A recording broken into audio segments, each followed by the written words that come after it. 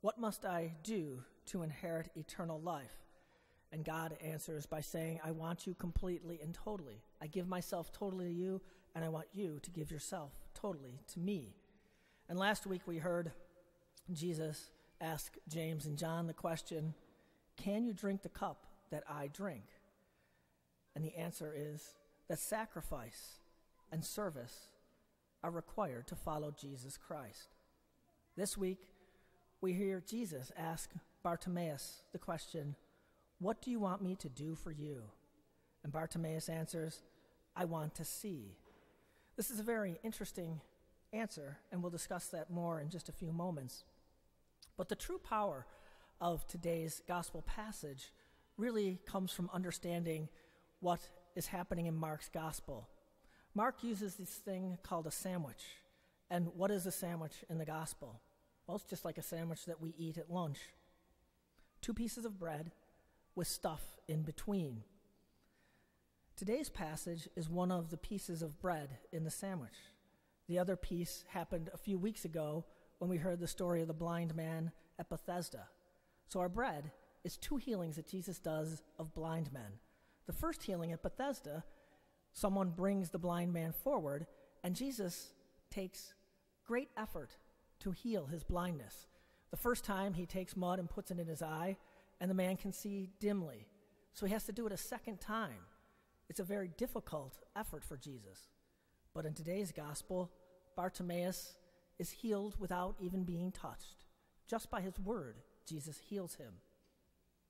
But what really makes a sandwich great? It's the stuff in between. If someone put liverwurst in between 2 slices of bread, I would not eat it. If they put bologna or ham, I'm more likely to eat it.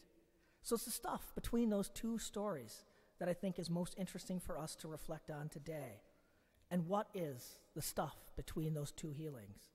3 times, Jesus predicts his passion, and 3 times there's an interesting reaction by the disciples to Jesus' prediction. The first prediction of his passion, Peter messes up. Peter says to him, "You can't go to Jerusalem and die." And Jesus tells him he must. Jesus then explains to the disciples what true discipleship means.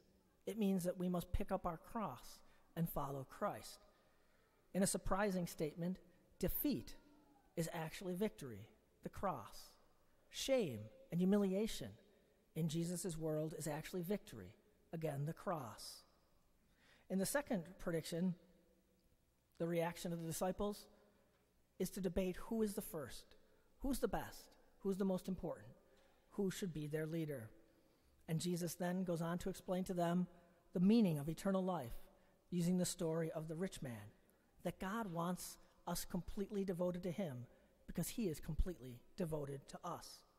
And then last week, Jesus has his third prediction of the passion. And what's the reaction of the disciples?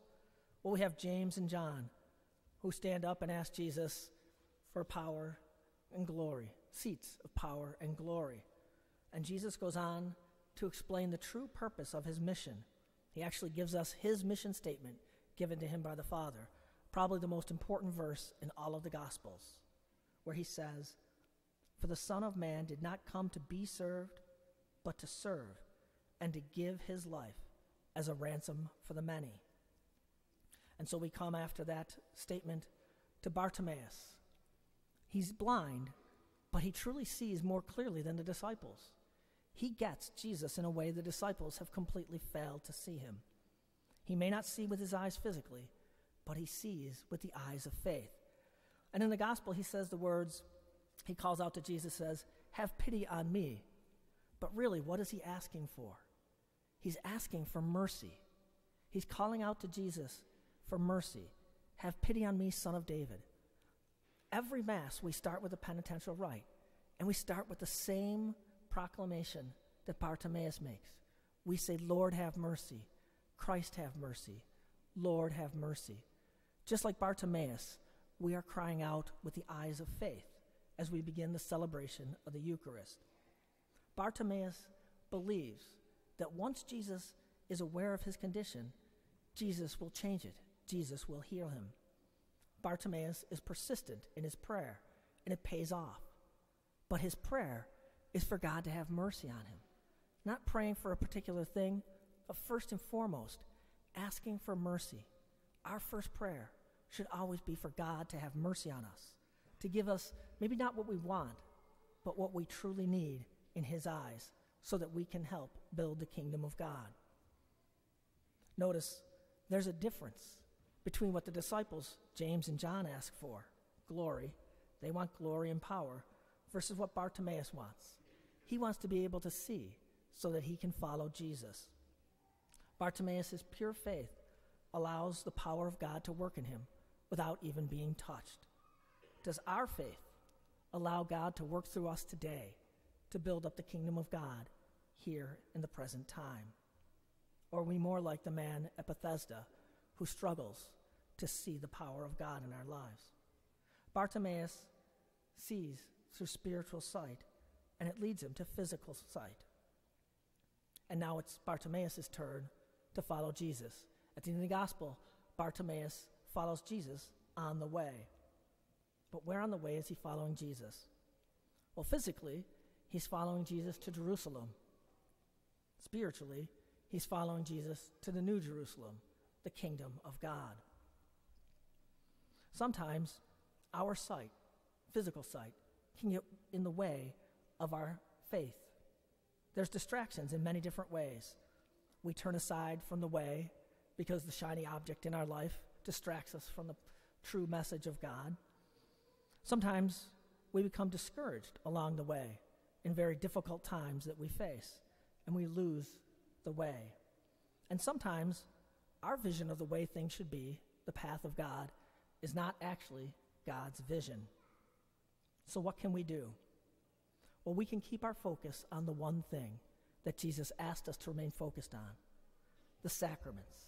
He gave us the gift of the sacraments so that we could be focused and strengthened to live in the world today. St. Augustine said that the sacraments are an outward sign of an inward grace that's been instituted by Jesus Christ. In other words, we see the physical, through physical sight, the sacraments. We'll watch and celebrate the Eucharist. I'm sure most of us, all of us, have been to a baptism and have watched a baptism or been to confirmation and seen a confirmation. We've seen it with our physical sight.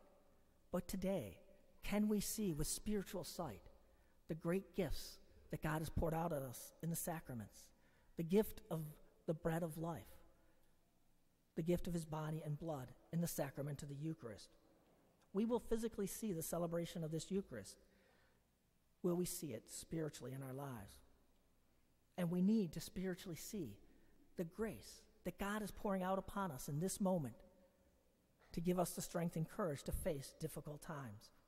We are on the exact same journey that the disciples were on with Jesus on the way to Jerusalem. Will we see with the eyes of the disciples who look for power and glory, or will we see with the eyes of Bartimaeus who saw the way of Christ as sacrifice and suffering?